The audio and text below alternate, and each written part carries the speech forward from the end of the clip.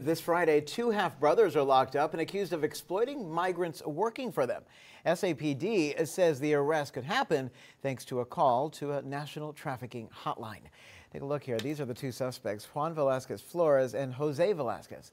Investigators say they both owned a trucking business together. Police say the two would hire migrants and make them work beyond the legal limit while not paying them.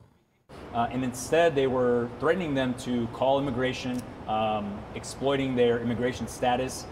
They wouldn't pay them. Their job would be on the line. They told them if you didn't do this job, you would get fired. According to investigators, the suspects say they couldn't pay workers because their company filed for bankruptcy. This morning, both men charged with continuous trafficking of persons. Police say, though, there could be more victims.